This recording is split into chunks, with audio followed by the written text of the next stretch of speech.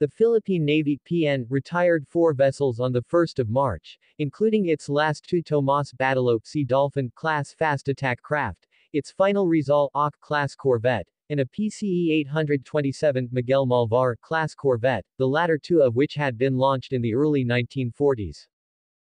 The vessels, fast attack craft BRP Salvador Obsede Pennant No. PC-114, and BRP Emilio Livanog PC-118, and legacy corvettes BRP Quezon PS-70, and BRP Pangasinan PS-31 were decommissioned in a ceremony held on 1 March at the Captain Salvo Pier of the Naval Base Heraclio Alano at Sangley Point, Cavite City.